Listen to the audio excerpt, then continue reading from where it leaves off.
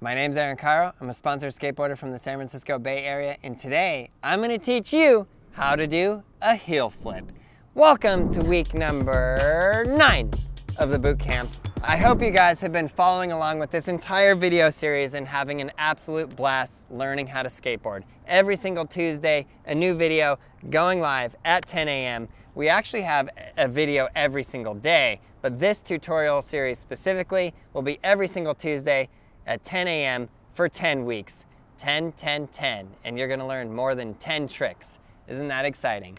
Okay, so today we got the heel flip. The heel flip position is right here just like this. Your front foot is just turned on that board just like that, and your back foot is back here, not on the edge of the tail, but a little bit in this back pocket, just like that. And that is the heel flip position. You're sort of evening out the front foot there and the back foot there. It's really important because on the heel flip, as you bend down to get ready to pop up for this trick, your board even has this little bendy tension thing that it does that, legend has it, helps the board do the heel flip, which is really cool. And yeah, I hope that that little tip right there helped you, because it actually helped me a lot, just understanding that little point of tension. One foot here, one foot there, and the board will sort of flex. And then as you pop up, it sort of releases that flex, and then your heel flip flick gets in there. Man, we're getting ahead of ourselves. So we just covered the foot position. There you go, it looks just like that. Now you got it. Practice step 1 of the heel flip. All right, so you have your back foot on the tail and your front foot is there, and you're just practicing that flick as many times as possible. Just watch the motion of this foot and see how it flicks, and repeat that. This is probably something that you're gonna have to do a lot. Maybe it's 5 minutes of attempts of the full heel flip once you're ready to try it, and then 5 minutes of just repeating this action with your foot. You can even sit down, watch a movie, sit there, have your back foot on the tail, and your front foot just repeating this. Dances with Wolves, baby. 3 hours. Just keep that going. And then by the end of it, guess what? You learned heel flips with wolves. Okay, so that is practice step numero uno. You're getting that flick down. And then the next one, you're going to actually pop it, pop the tail, flick the board with your front foot, get it to do that motion, and land only with your front foot. This is my new theory of all the practice steps. Step off with your back foot, land with your front foot. This is the easiest way to do it, because the more practice you get on flipping that board, it's a huge repetition thing. Then from there, all you need to do is step on with your front foot. Some people say, oh, you should just practice, just throw a heel flip and land.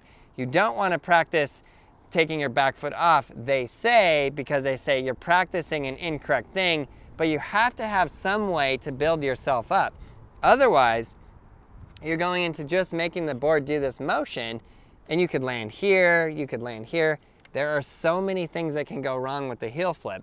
And if you continuously land like this, man, your feet are gonna hurt, you're gonna wanna give up, it's gonna be too hard. So it's worth it to practice this practice step, stepping off your back foot, getting the flick, making it roll around. Just do that many times. I always like to play games like, I'll go, if I do this practice step 5 times in a row, then I'll try a heel flip. If I miss it 1 time, then I'll have to repeat until I do it 5 times in a row.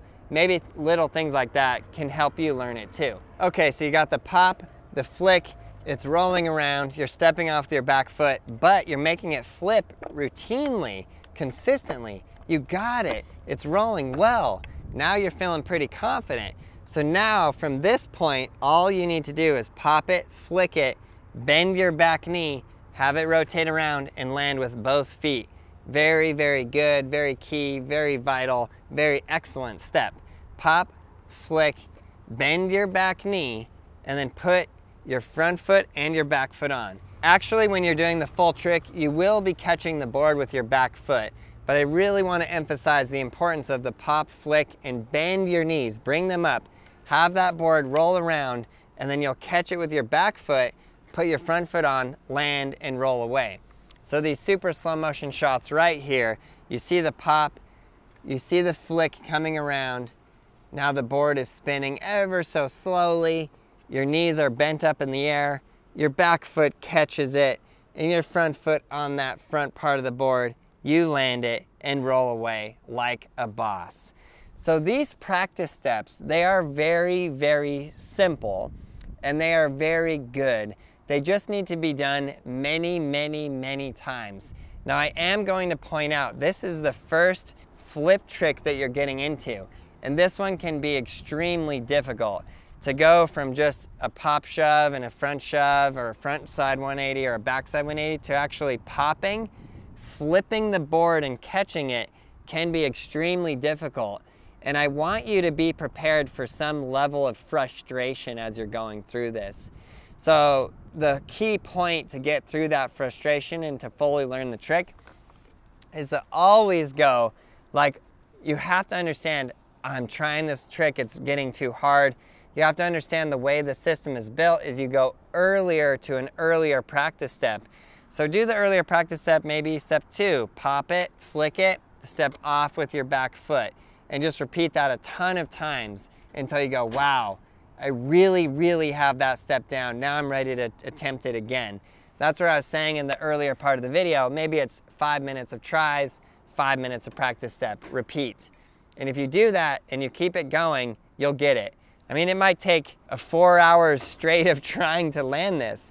The other piece of this that we haven't spoken much about on this tutorial series yet is the mental aspect.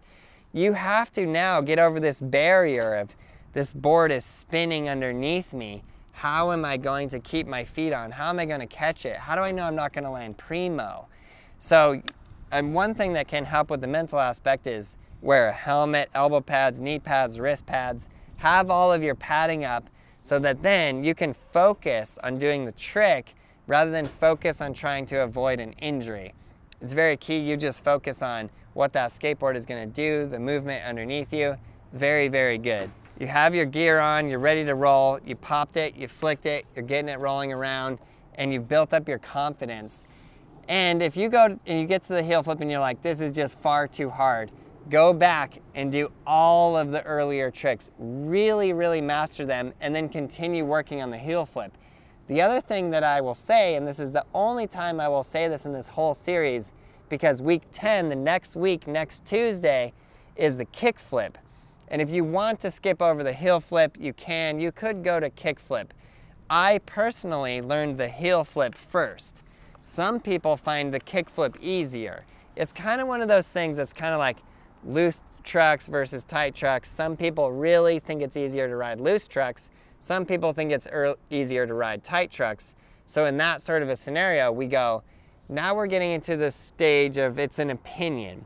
I put heel flip earlier in the series because I think it more closely resembles the motion of an ollie than the kick flip, because the kick flip is a very heavy emphasis on your toe, which we'll learn next week, and the heel flip is more of an emphasis on, well, the heel, hence the heel flip, but really it's more of an ollie off the front side diagonal section of the board. You really want to focus on flicking your board up and off in this direction. It's very key, it's very exact. You can even take your fingernail and make a line on your grip tape, just like that. And then you can just follow along and you can go, I'm basically doing an ollie and kicking off in that direction. And then that will help you get that flick down.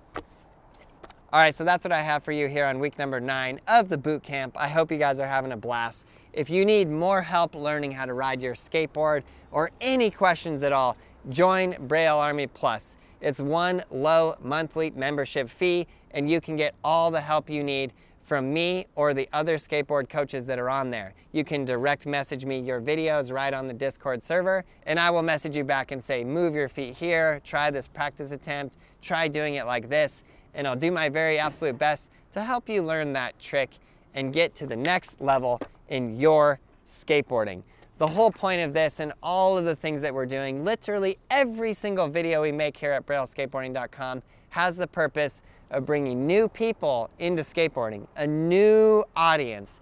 Anyone out there that might have never been interested in skateboarding before, we're saying, hey, check this out. Look at this weird board, this funny video. And then once we got them there, we say, learn how to ride a skateboard.